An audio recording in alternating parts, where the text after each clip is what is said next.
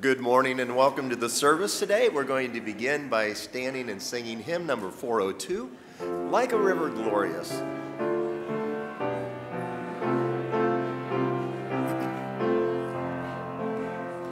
Like a river glorious is God's perfect peace, over all victorious in its bright increase.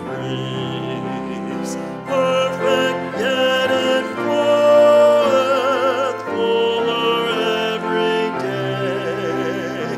Perfect yet it groweth deeper all the way. Stand upon Jehovah, hearts are fully blessed, finding as he promised, perfect peace and rest. In and in the hollow of his blessed hand, never root can follow, never tread or stand.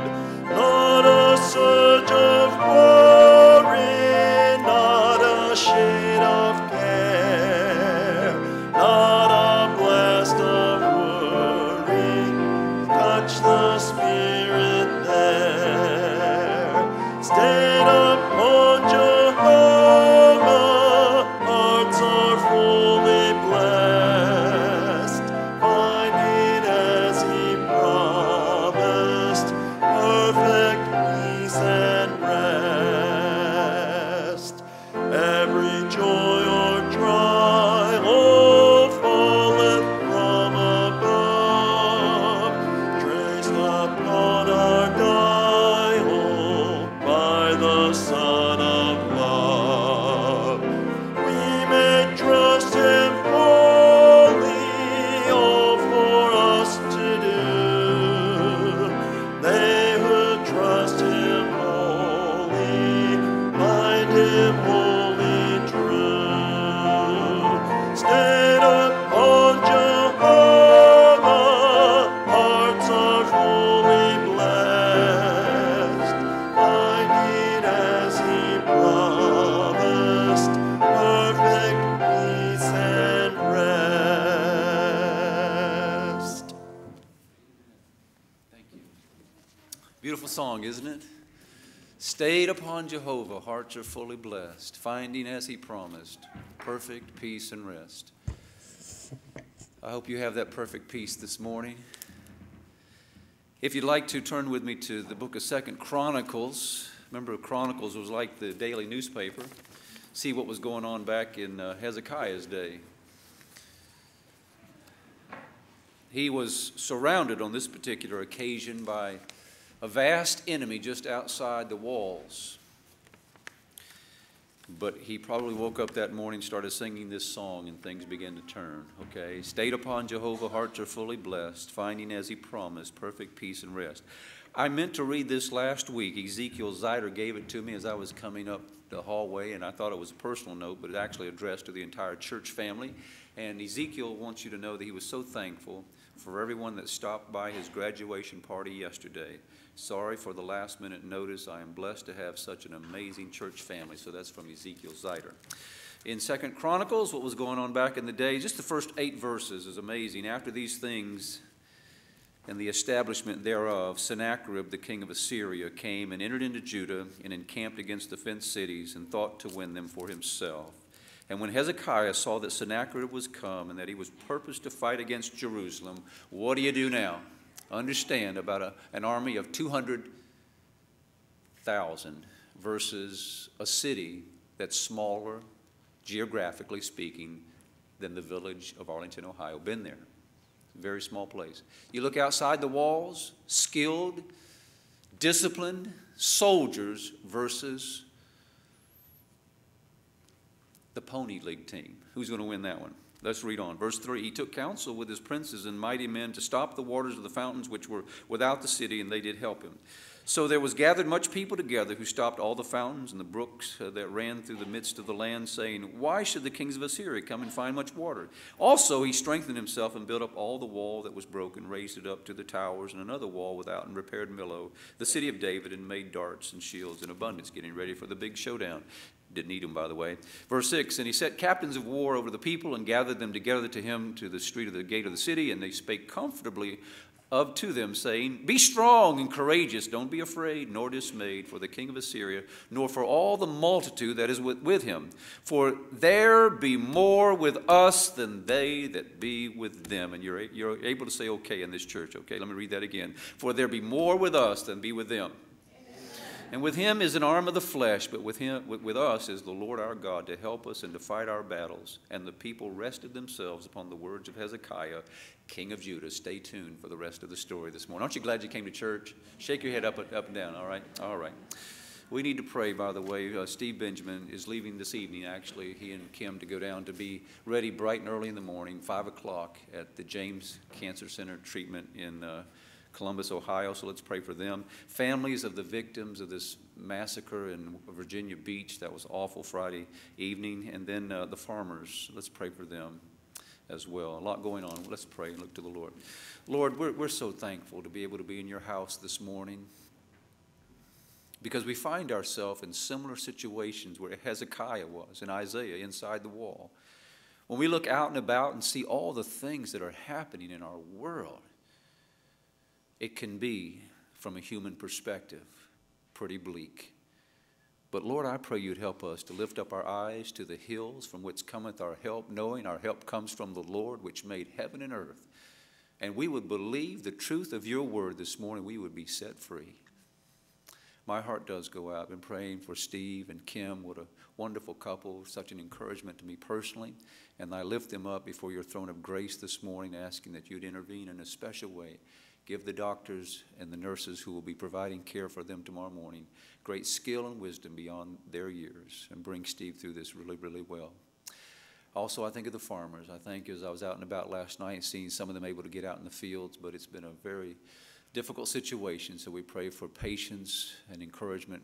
Thank you that they're the backbone of this nation, providing food to so many around the world. Pray you to encourage their hearts this morning. We think of that tremendous tragedy down in Virginia Beach, and we pray for those responsible, Lord. It sounds like the man actually responsible was taken out, but the family members now who are suffering, that this would be a real time of many turning to faith in Christ if they don't know him as Savior and Lord. I want to thank you for our graduates. I sat at the graduation last Sunday afternoon, just amazed. The young lady attends our church here, did such a wonderful job when she got up to give great honor and glory to the Lord and Savior, Jesus Christ. Thank you for our graduates who are representing you out and about in the world. Continue that great work here, Father, in the ministry, and let this church truly be a light in this community. So we love you and we need you. As we come to the communion table, help us to prepare our hearts so we can receive it correctly and bring glory to you through it. In Jesus' name we pray. Amen. Let's take a minute or two or three and say good morning to folks around us, shall we?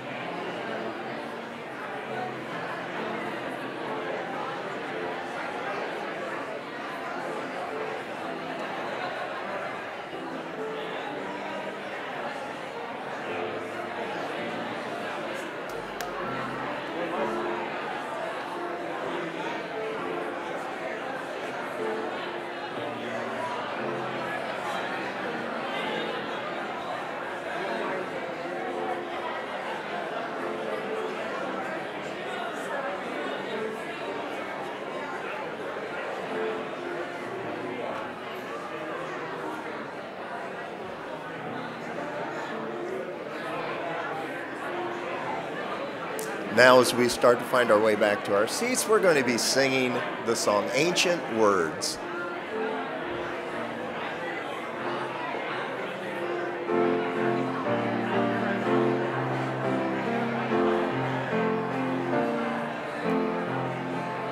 Holy words long preserved for our walk in this world, they resound with God's own heart.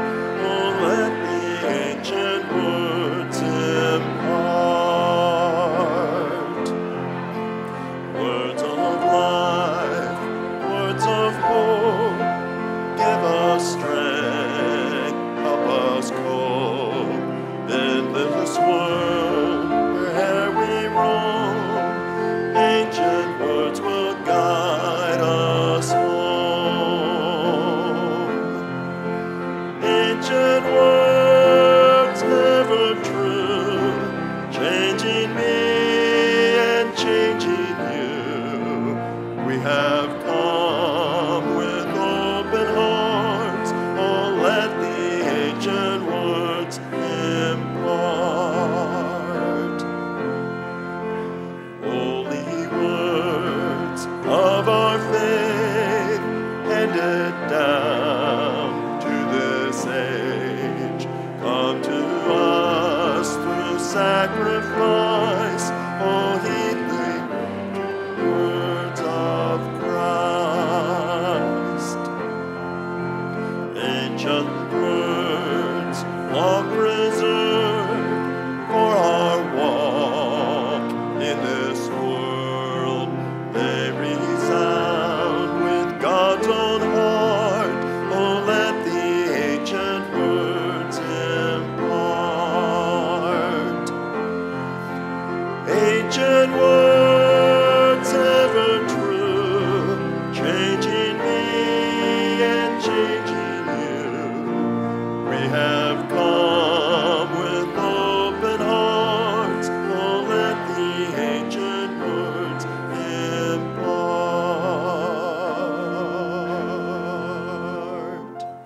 Thank you very much, and please be seated. And let's have the ushers come forward. You won't want to miss tonight. Morgan Haycock recently went over to West Africa, a nation that's just over top of Togo and Ghana, and been learning about that place since you went over there. And also, Carson Essinger is going to be here with us tonight. She just got back from Panama City, Panama, and some of you in this room went down with us last summer, and she's going to give us an update regarding that as well. That's tonight at 6 o'clock in this auditorium. A couple of other announcements. Vacation Bible School is not that far away, the 23rd through the 26th, and you can see information about that in the bulletin. It sounds like we do need some volunteers, both adults and teens. If you would sign up in the lobby as you leave this morning, or pray about where God would have you work in that capacity. Next Sunday night is going to be a VBS workers night here at the church, and then the 15th of this month, a couple Sundays away or Saturdays away, our daughter's coming up from Atlanta, and she's having a wedding shower, so we're thankful for that. Lord, again, we love you, and we're thankful for your goodness in our lives. You've blessed us in so many different ways. We stand in awe of you, and we've read the end of the book. We know how this thing's going to end. So we lift up our hearts before your throne this morning in worship, asking that you'd help us to join our hearts together collectively. We might seek your face and worship you like never before in this place at this point in time in history. We love you and ask it in Jesus' name that you bless this offering. Amen.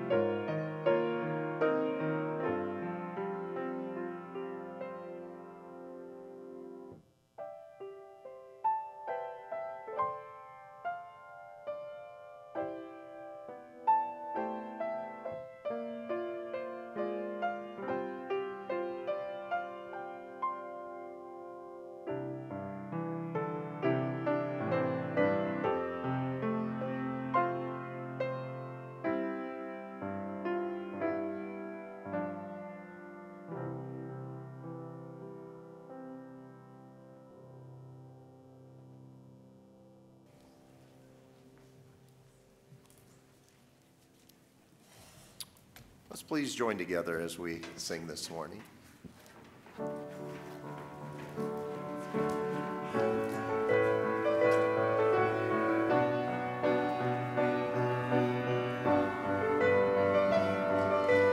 All the bitter, weary ways and the striving day by day, you barely have the strength to pray in the valley low.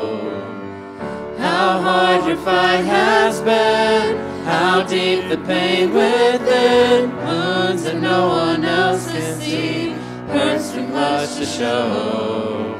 All the doubt you're standing in between, all the weight that brings you to your knees. He knows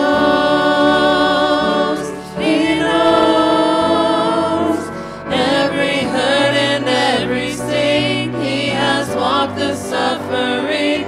He knows. Let your burdens come undone. Lift your eyes up to the one who knows. He knows. We may faint and we may sink, feel the pain and near the brink, but the dark begins to shrink when you find the one who knows. Chains of doubt that held you in between, one by one are starting to break free. He knows every hurt and every sting. He has walked the suffering. He knows. Let your burdens come undone. Lift your eyes up to the one who knows. He knows.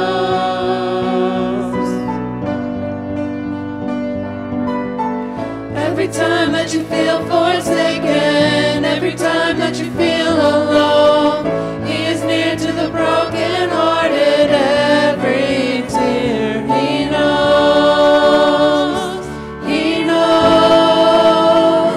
Every hurt and every sting. He has walked the suffering. He knows. Let your burdens come undone. Lift your eyes up to the one who knows.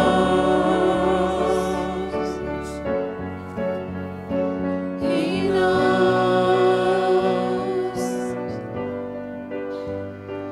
Colossians 1:15-17 says, "The Son is the image of the invisible God, the firstborn over all creation.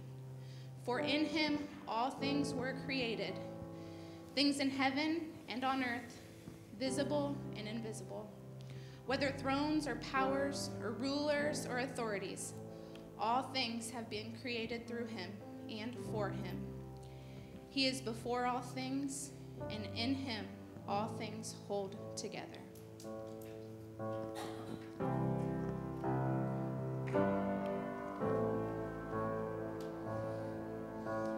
The grandeur earth has quaked before, moved by the sound of His voice, and seas that are shaken and stirred can be calmed and broken for my regard. And through it all, my eyes are on you. And through it all, it is well. And through it all, my eyes are on you. And it is well with me.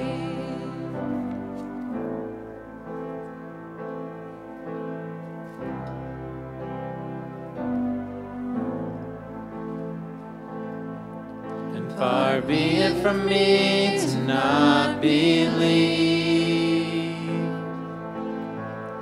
even when my eyes can't see.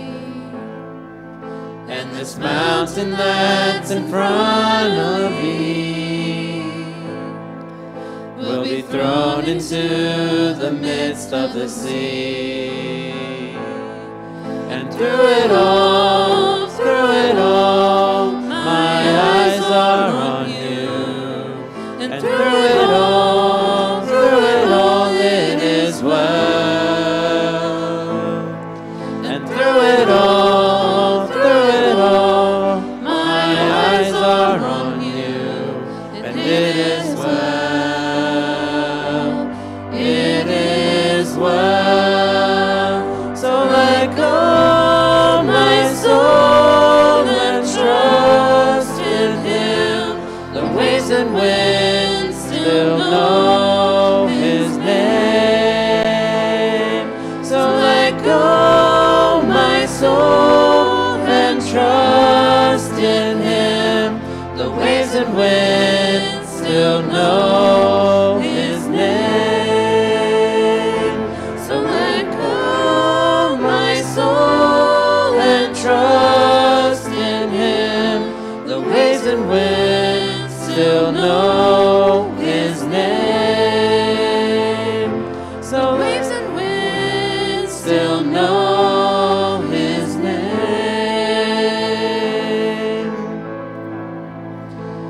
It is well with my soul. It is well with my soul. It is well with my soul. It is well. It is well with my soul. It is well. It is well with my soul. And it is well. It is well with my soul.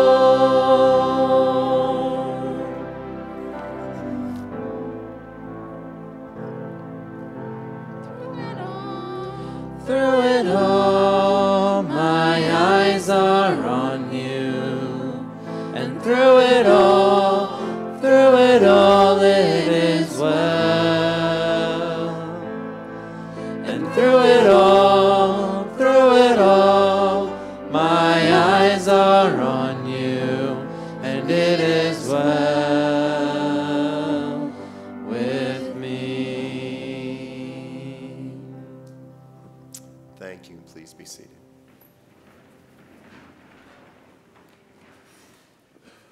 Amen. Once again, the beautiful music. I want to thank those responsible for helping us with music every Sunday morning. Wasn't that beautiful this morning? And it really sets the stage for what we're looking at in 2 Chronicles. If you're not turned there, turn to 2 Chronicles chapter 32. Through it all, it is well with my soul. My wife gave me a Ryrie Study Bible when I first came to this church and been using it ever since. I've actually got something bigger than baling wire. I would say I've got baling wire to hold it together now, but I found some wire even bigger than that, which holds it all together. There was a lady that pulled up underneath the canopy yesterday morning, and she had a huge SUV, opened up the back of it and said I could have as many brand new Bibles as I wanted, and she had the whole back of it stacked with brand new Bibles. So I got quite a few brand new Bibles in my office if you need a good study Bible. And one of them, among all the others, was a Ryrie Study Bible. Had flashbacks about this one, used to be brand new. But every time I try to go use another Bible, I find that I know where that verse is over there. I even know what's written on top of that verse, and it's hard for me. So pray for me as I'm going to try one day to break away from this old Bible and start using a brand new one, but we'll see what happens. Let me ask you this. Does anyone ever have any problems in your life?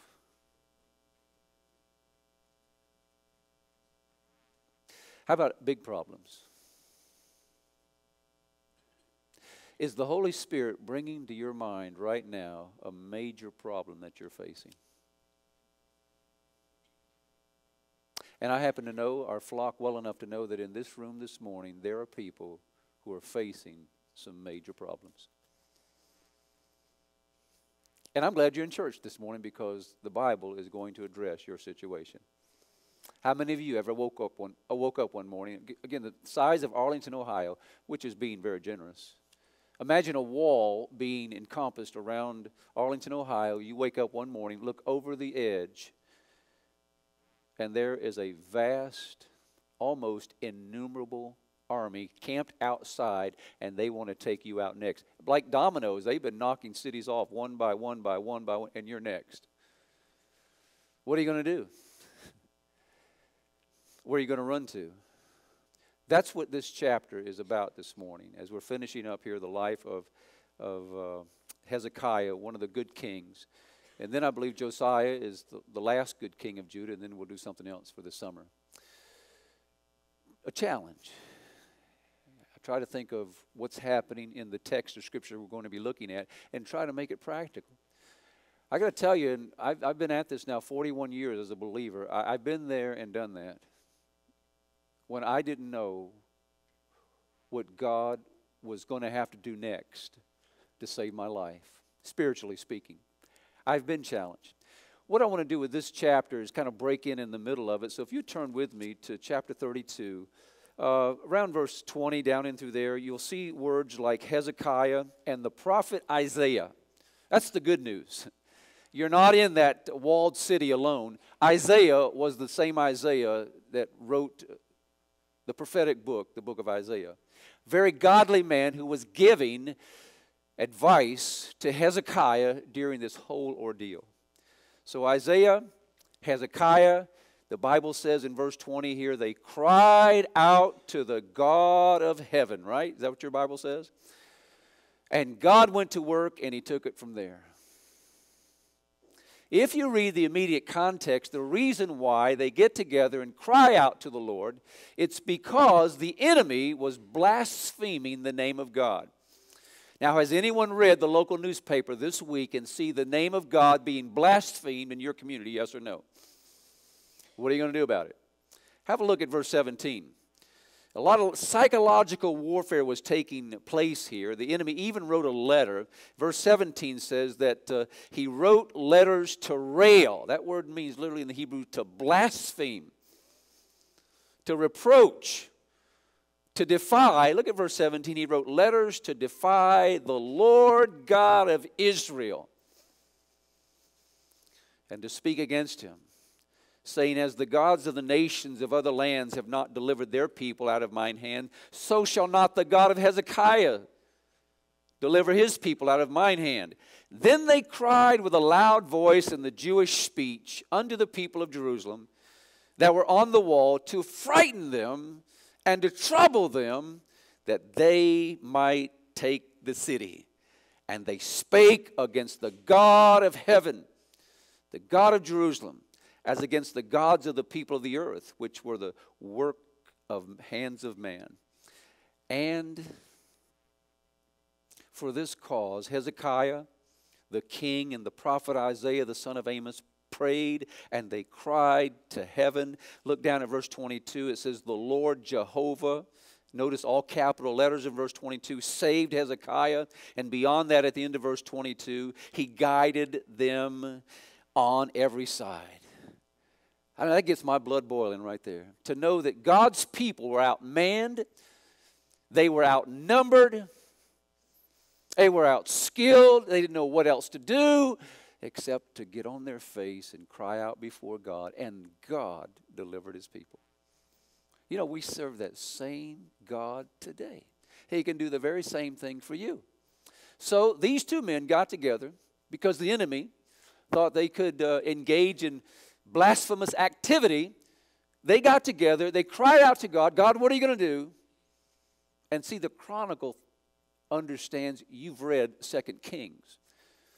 The Chronicle takes for granted that you've read the book of Isaiah. You know that what else is put here. It's not here. But the Bible says in 2 Kings 18, they took that letter, they spread it before the Lord, and it's like, God, you see this letter? It's against your name. What are you going to do about it? God sent his angel that night, and the next morning they woke up, the Bible says, 185,000 of the Assyrian army were destroyed with a single angel that had been sent from heaven. Isn't that wonderful? Aaron, could you turn me up just a little bit more, please? I'm excited about this. I want people to get this message, okay? Thank you. So the scene looks something like this. Back in the old days, that's what cities looked like. That's what Jerusalem looked like. Scouts up on the wall. People who care about their city planted up on the wall. And again, I've been inside the old city of Jerusalem. It's smaller than the community of Arlington, Ohio. But camped outside, I did a little bit of the math this week for you. 4.5 times the population of Findlay, Ohio, comes in and camps around your little bitty community. What are you going to do about it?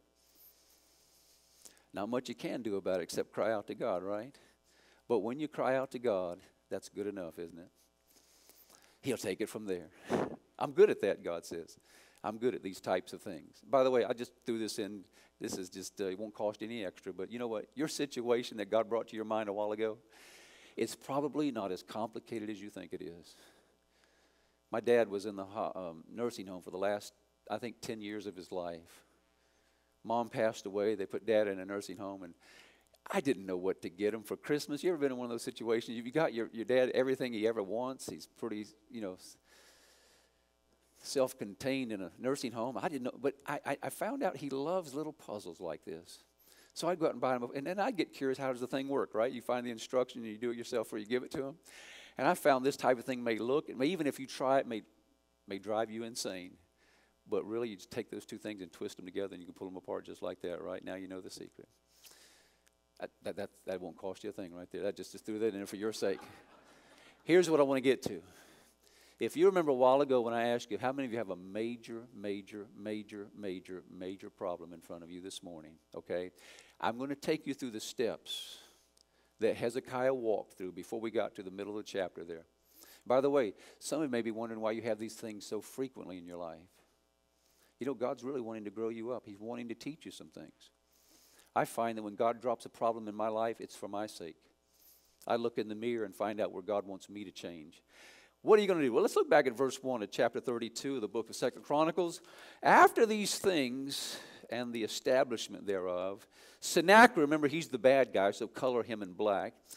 The king of Assyria came and entered into Judah and encamped against the fenced cities and thought to win them for himself. And when Hezekiah saw that Sennacherib was come and that he was purposed in his heart to fight against Jerusalem, here we go, verse 3, here we go.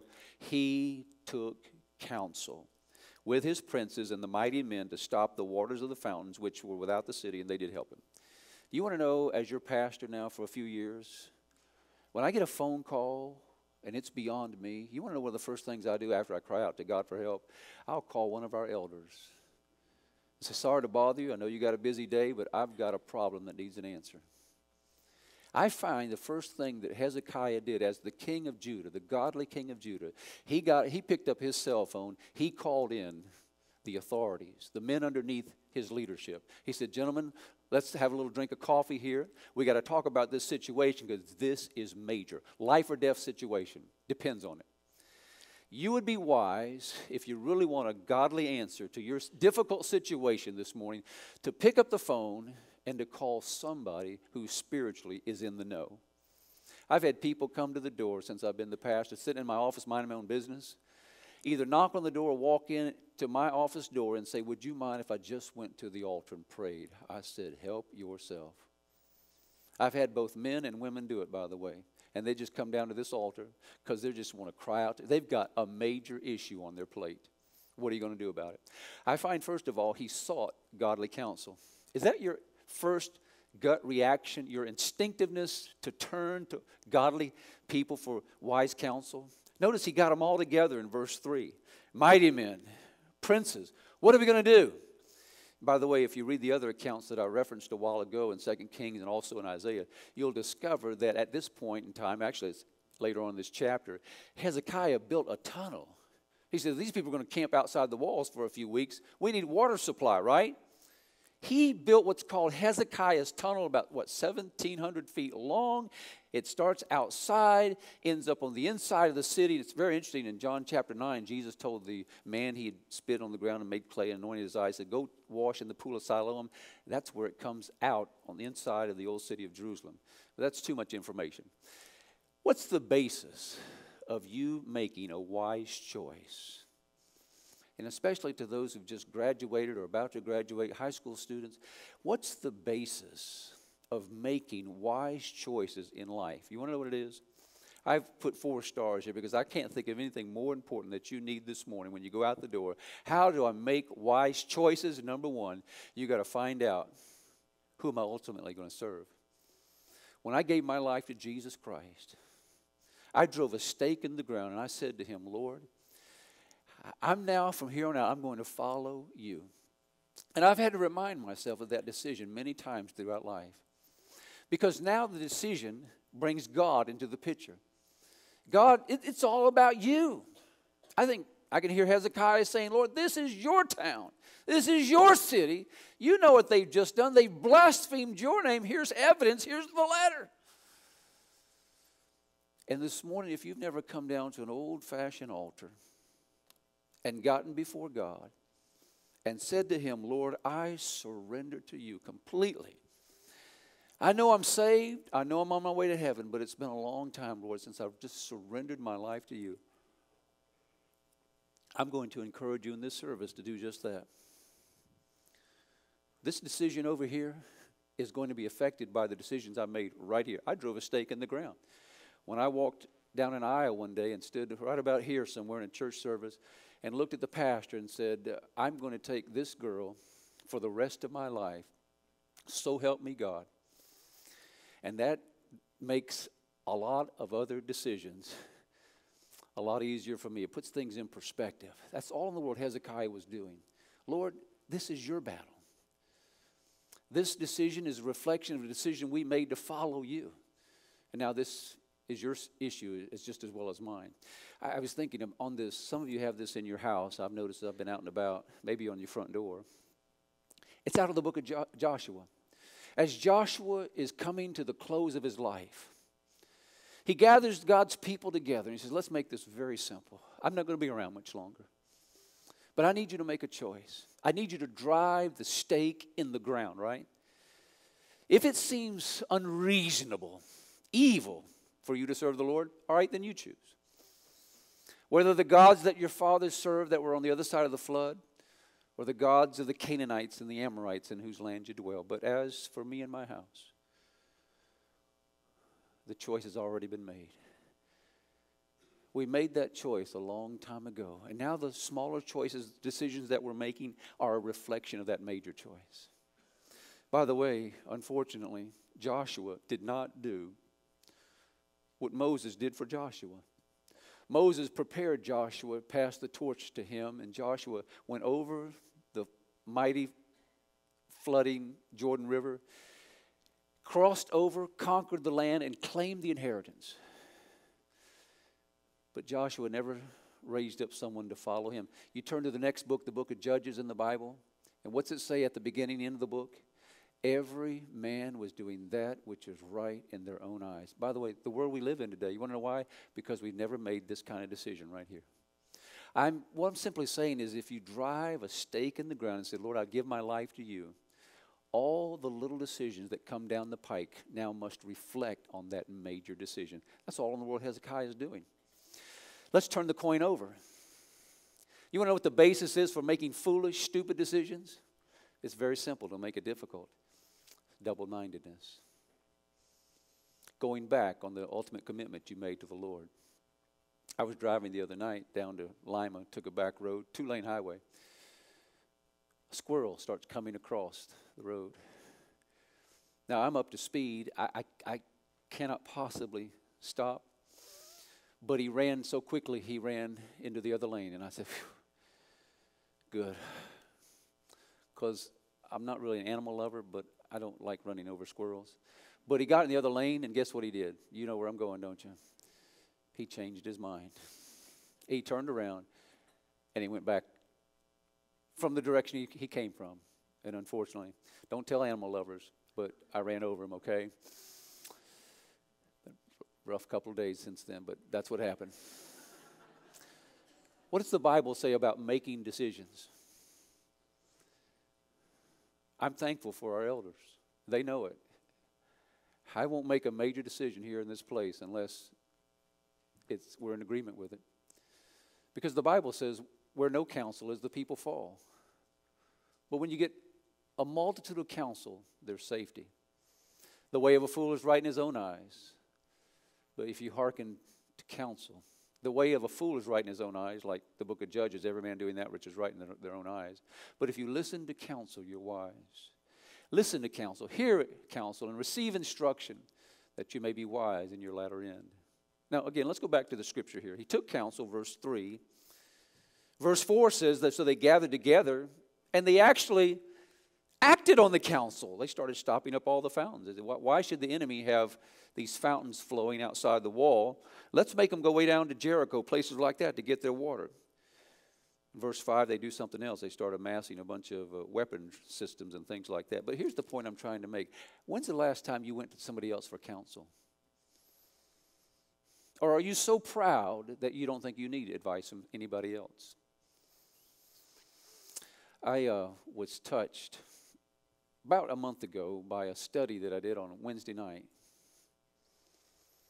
and shared it with the people that gathered that Wednesday. I have been touched by that study probably more than anything else I've done in quite a while.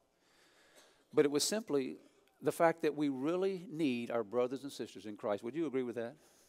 Did you know you're a part of something that's bigger than you are? And it's coming off the study of the book of Samson, where that guy had an independent spirit. He didn't think he needed anybody's help, especially God's. Now, that's a problem. You come into the New Testament, and God gives us like 4 images that we need each other. Beloved, it says in, 1 John 3:1, now are we the sons of God. Did you know that if you're a Christian this morning, you're related to the person sitting in front of you, beside you, behind you, if they're truly a believer in Jesus Christ? And I know growing up in our home, there were 7 people. We'd visit an old country church. We'd double the attendance. They loved our family visiting that church. It'd take us all 15 minutes to get out of the van, but we'd go in there, and they're glad to have the Kellogg's. My brothers and I, we are so different. One of them is like a professional mechanic. I don't know anything about mechanics, but he does. One of my brothers builds cabinetry. He installs cabinets. He's like the Amish, I guess. I wouldn't know where to start doing that sort of thing. But we're different, but we need each other. We're the same. How about this one? Some of you just came back from Columbus, where, unless you're playing an individualized sport, you need the person next to you, right? Imagine a basketball player. I guess the NBA Finals is tonight, isn't it? I don't know. Imagine Seth Curry saying, hey, you guys, just go ahead and sit on the bench. I got this. Now, he's good, but he's not that good. We're members of the same body. You see that hand? All fingers are different. The thumb especially is different from them all, but we all need each other, don't we? And we're soldiers in the same army. So Hezekiah understood, if we're going to win this thing, I need to seek godly counsel. I'm asking you this morning, when's the last time you humbled yourself? And you sought a brother or sister in Christ, and you sat down with them and said, you know what, I need some help. What does God's word have to say about this issue? I'm just saying that's where he started. Now, when they give you advice, and what struck me in these first few verses is the fact they incorporated the advice. How many of you, once you receive advice, would actually go at step number 2 and put it into practice? I find that people who don't listen to their authorities, and by the way, gentlemen, God has put a godly wife next to you for a reason. I really believe the wife God has given her, if she's a godly wife, a 6th sense, maybe a 7th sense. She's trying to warn you not to buy that great big ticket item. I could hug my wife right now. She's told me no, but I go see a car in the parking lot and say, isn't that a great car, honey? And I can read body language. It's okay. That means no, by the way, okay? But because I've waited, I want to go down there now and hug her, but that would not be appropriate. Anyway, if you're not listening to your authorities, and God puts you in a home so that you learn to do that, right? Sometimes kids don't get that, so they go off to school, and the principal has to become their authority. Sometimes they don't learn it there. I don't want to listen to my authorities. I'll go join the military. Doug, how's that going to work? Well, in boot camp, you learn right away you're not the authority. And listen, if they don't learn it there, then they'll have to be incarcerated. I'm just struck by the fact that Hezekiah, first thing he did, he realized, I need help. I need somebody else to help me through this major decision. When you don't listen to your authorities, teenagers, you're basically saying things like this. Husbands, if your wife is trying to tell you something, these are the things that you're communicating if you're not listening to what they're saying to you. That's enough of that. Let's go to number 2. What happened next? Look with me now at verses 6 through 8. Gets really rich in through here. The next thing he did, according to verse 6, he set captains of war over the people and gathered them together to him in the street of the gate of the city, and he spoke comfortably to them. Now, how many times when you read in your Bible does it tell you how they said something? That struck me this week. He spoke comfortably to them. And I'm thinking to myself, you mean God is even concerned about how I say something to somebody? Of course he is. You know, you communicate a lot with your tone of speech. The word comfortably here has the idea that he was inspiring these people with the idea that, hey, with God's great help, we got this. Not myself, but under the hand of God, we can do this. Now, if you have a situation in your life where you're the authority like Hezekiah was, you got people underneath your authority, you need to learn to speak in such a way that it's believable. That I can't do this by myself, but I'll tell you what, there's a God in heaven who can do it through me. I told my wife studying this week how thankful I am for her because she communicated these types of things into our children. Parents, you know why that's why God made you children and given you children? So that under your leadership you can speak into them and inspire them. And then I began to look at it a little further. Verse 6, the tone of voice, he spoke comfortably. But beyond that, this is what he actually said to them. Look at verse 7. Be bold and be brave. Don't be afraid. That's what I saw last Sunday afternoon at the commencement ceremony. Someone who just stood up, not drawing attention to themselves, just being who they were. And I thought to myself, wow, that's incredible. Actually reading Scripture at a public commencement. Actually praying a prayer and using the Lord Jesus Christ's name at the end of it. I was just swept away. I said, praise the Lord. That's where it's at. He spoke to them comfortably and said, look, guys, be bold and be brave and don't be dismayed. For the king of Assyria, nor for all the multitude that is with them, for there be more with us than be with them. I'm telling you, if you're in positions of authority, parents, that's what your children need to see. That if you ask me individually, human to human, I don't know how we're going to get through this. But what I want to communicate into their life is there's a God in heaven who's got this covered. Your tone. Then he gave him in verse 7 God's truth. When he told them there's more with us than be with them. And then in verse 8, he created an atmosphere where, look at the word rest here. Verse 8, with man is the arm of flesh, but with us is the Lord our God to help us and to fight our battles. And the people rested themselves on the words of Hezekiah, king of Judah. That word literally means what it suggests. That if there was a reclining chair right here this morning, you sit in that thing and you just recline, you relax, you rest, you're trusting now in God. I'm thinking, wow, praise God for a leader like this, Hezekiah. The armies that have been successful knocking one city off like dominoes, they were falling, you're next.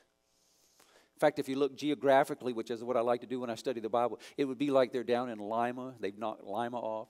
They've come over to Bluffton. They've been through Genera.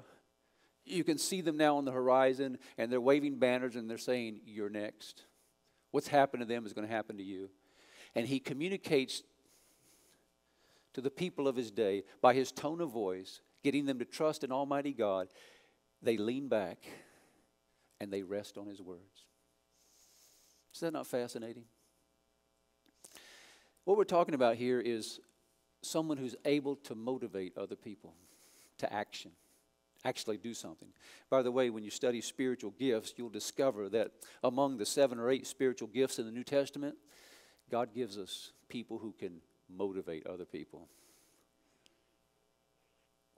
How many of you have been to a football game or a basketball game where there were cheerleaders on the sidelines? That's what this word is. Bob, I'm not asking you to be a cheerleader down at the football game, but that's what the word means. Okay. In Scripture, how do you know if you have the gift of motivation? A true motivator in your midst is not committed to their spiritual growth. Because some people do that, you know. They want to study the Bible so they can get a big head, and they miss the heart of it. But it's so that other people will grow as you grow in the grace and knowledge of the Lord. As a matter of fact, several verses in the New Testament, here are a couple of them. Paul, when he wrote to the Galatians, he said, my little children, I have travailed in birth. And, you know, when I read that, I have been there when my wife gave birth to both of our children. Honestly, it makes you thankful you're a male, but that's a different story. But how many of our leaders in this room this morning, spiritually speaking, if you could describe your heart for the body of Christ at Arlington, do you travail in birth so that Christ is being formed, his image in the people that he's placed here under your trust? Here's another one. We preach and we warn every man. We teach every man in all wisdom. Why? For ourselves' sake? No. So that we can present every man perfect before Christ Jesus.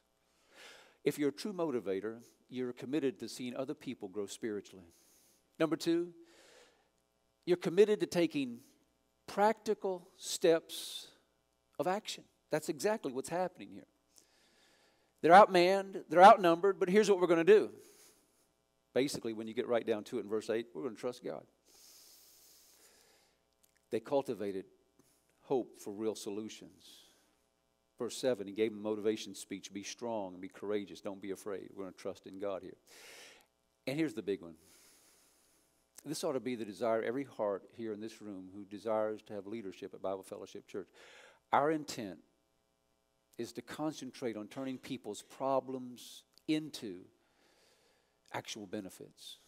Did you know, for example, when Paul wrote to the book of the believers at Rome, he got to chapter 5 and he was making a big deal about being justified by grace. And he said in chapter 1, verse 5, therefore being justified by faith, we have peace with God. Aren't you glad for that? And all God's people said, hallelujah. But he just started. He went on to say in verse 2, now, you got saved by grace, by whom, Jesus Christ, also we have access by faith into this grace wherein we stand and we rejoice in the hope of the glory of God. And not only that, we glory in tribulations. Remember I started out by asking how many have a problem? Major problem.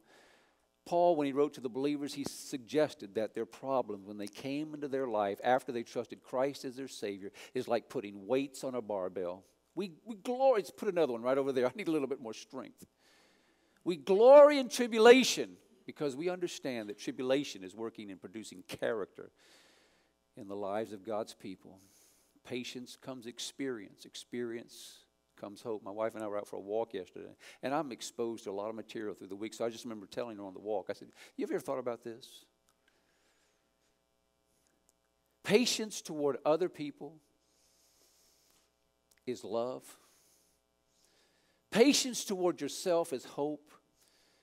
And patience toward God is faith. Patience. We all need patience, don't we?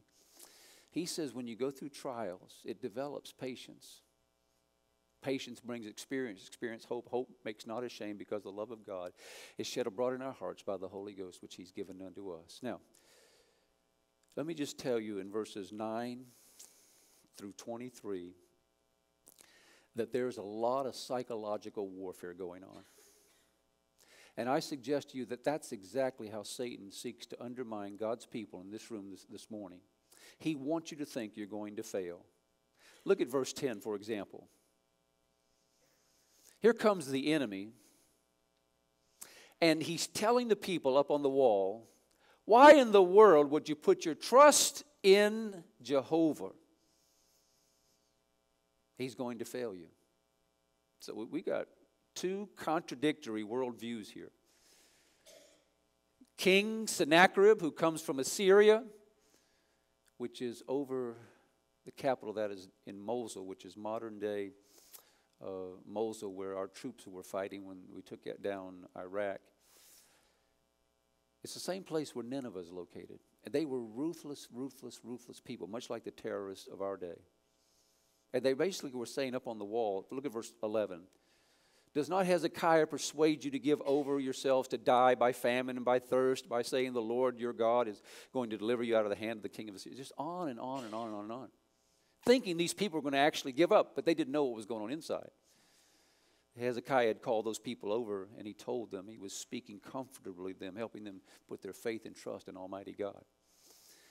There's a point and a time in this story where Hezekiah goes to Isaiah. Isaiah encourages him together to go into the temple of the Lord and spread out this letter of blasphemy before the Lord, and basically tell the God of heaven, there it's directed towards your name, God. Now what are you going to do about it? By the way, which is a good way to pray. Just bring God into the situation. God, I bring you into the situation. Now what are you going to do about it? Passage of Scripture says we're to call upon the Lord in the day of trouble. Why do we do that? For two reasons. So He'll deliver us, and number two, after He delivers us, we can glorify Him. I've been in those situations. I don't want to bore you with them, but just came back from a city I'd never seen before on a Greyhound bus. I got beside my bed and I said, Lord, I'd love to go to that college. You just let me spend 3 days there. I love it, but I don't have any money. But if you want me to go, supply the resources. Just like that, God enabled me to get a work scholarship. I called, He delivered me, and I don't pat myself on the back. It's all up to Him. He did the rest. And I could go through story after story after story what God has done in my life that way. When I cry out to God, and I want you to notice this down in verse 20. Hezekiah, Isaiah got together and they cried out to God. It's the best way to express to a God up in heaven that you're genuine. Like a baby cries out for its parents. Why? It's totally dependent upon them. It expresses, Lord, I'm raising the white flag. I have no ounce of energy to do this spiritually. I'm just giving it over to you. You're appealing directly. You want to get God's attention? You want to get God's attention? Don't just pray, cry out to God. Many times in Scripture, I find men, whether they're on their knees, flat on their face, standing even, crying out to God, and it gets His attention. Brought back memories this week when our children were babies. 2 o'clock in the morning when they start whining, 2 o'clock in the morning. I start going, I pretend that I'm snoring. I don't think she ever bought it, because I think she was out snoring me. But then I'd give her the elbow. Uh-oh. Whatever it is, it's contagious. When I cry out to God, it's telling God, I'm trusting now completely in your divine resources for you to come through. Here are a few examples in Scripture. I went back to Jeremiah chapter 33 and found the context of this one that you could probably quote. You know where he was when he prayed this, by the way? The Bible says in the first couple of verses, he was shut up in prison. And even in prison, he cried out to God and said, Lord, I'm coming to you. I'm asking you to show great and mighty things which I don't understand. That's what the word understandeth or knoweth means. In the Psalms, it's just blanketed with David crying out to God. The righteous cry, the Lord's listening, and he delivers them out of all their trouble. I cry, and my enemies are turned back. This I know because God is for me. But I save the best for last. Notice back as I close this morning that they cried out to God, and I love this down in verse 22. It says, the Lord saved Hezekiah, and beyond that, he guided them on every side. It doesn't say it in this context, but you read 2 Kings and also Isaiah, and that night the angel of the Lord killed 185,000 of the trained Assyrian soldiers, and God delivered his people. One day, in the ministry of Jesus Christ, I love reading this in Luke's gospel because it says this man was full of leprosy. Now, it's one thing to have leprosy, but Luke, the doctor, said he was full of leprosy. And he and Jesus had this encounter. And this man has such faith in Jesus Christ. The question is not, can you do it? The question is, will you do it? Because, Lord, you're God, even if I don't get healed, right? How many of you are there? You've asked him to take away that ache, that pain. You know, Paul prayed 3 times, take it away. And God said, no, here's what I will do for you. I'll give you greater grace. The leper came to Jesus that day, full of leprosy. Lord, I know you can do it, but if it's your will, could you heal me too? You're here this morning. You got your issue that I started out with. Would you lay it at God's feet this same way? Lord, I've got this trouble. It keeps me up at night. It bothers me. I need help. Lord, if you want to do something about it, would you do it? And remember what Jesus said. Imagine you're full of leprosy. You come to Jesus and you say, Lord, here's my issue. I'm crying out. I'm begging you. And Jesus, moved with compassion, put forth his hand and touched him. Imagine the holy, sinless Son of God touching a leper.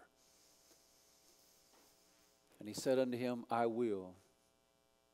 It's my will for you that you be changed and cleansed. Be thou clean. And as soon as he spoken, immediately his leprosy departed from him, and he was cleansed. Hey, we're about to come to the communion table this morning, so I want to transition into that by asking you these 3 questions that we talked about this morning together. Number 1, in your personal individual life, are you seeking counsel? Or do you need to start doing that? I go a step further. If you're seeking counsel, are you listening to the counsel that you're being given if it's biblical counsel? And number 3, are you putting that into practice? That's exactly what Hezekiah did. Beyond seeking counsel, if you're a father, a mother, do your children, grandchildren see you speaking into their world? Words of such that God's got this. I don't know how mom and dad are going to get through this financially, but I know God does. And finally, are you spreading your problem out before the Lord, much like Hezekiah and Isaiah did, and just bringing God into the picture and letting him answer on his terms? If thou wilt, you can heal me. Jesus, moved with compassion, says, oh, I will. Be thou cleansed. And immediately he was made whole. Let's bow our heads together this morning. And right there where you're sitting, let me ask you these questions once again. Do you know Jesus Christ as your personal Lord and Savior? Because if you don't know him in salvation, that's really where you need to begin. This morning we're going to sing a hymn that they sang in the little church where I gave my life to Christ. Just as I am, without one plea. But I went back and looked at that hymn this week. And it's the 3rd verse. I'd like us to sing at least through the 3rd verse. Talks about through many things that come our way in life, God is using them to perfect our character, to develop us, to get us to where we need to be spiritually. So if you're here this morning, you're not truly born again, or if you're not sure you're not saved, please come and seek advice, godly advice. We'll be glad to take God's word and show you how you can know for sure that you're going to heaven when you die. And then I want to ask the believers to prepare for this communion table. Is there anything in my life that I need to confess to him as known sin and forsake that sin so we can come to this communion table with clean hands and truly celebrate the past, the present, and the fact that Jesus really is coming again. Aren't you thankful for that? Lord, bless this invitation time and help us to examine our hearts in a healthy manner, and pray that you just accomplish your purposes through it as we make good decisions just now in Jesus' name. Amen. Let's stand together and sing Just As I Am, shall we?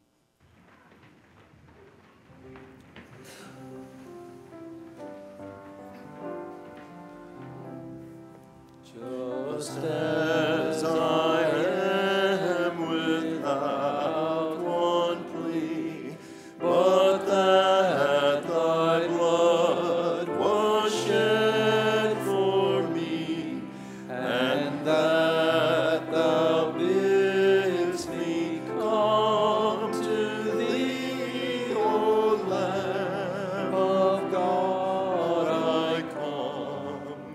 I come, just as I am, and waiting not to rid my soul of one dark blot, to thee whose blood can cleanse each spot, O Lamb of God, I come. I come, just as I am, though tossed about with many a conflict, many a doubt, fightings and fears within, without, O Lamb of God, I come. I come. You may be seated. And actually, the church we went to before, the little church we went to where I became a believer, was a large church. But every Sunday we sang that hymn right there. And I think it's got like 6 verses. And then they'd finish with it, they'd sing it again. They finished with it, they sing it again. So I went easy on you this morning, okay? We're coming to the communion table, and let's just bow our heads as we consider what a great God we serve, how much he loves us. You understand that in the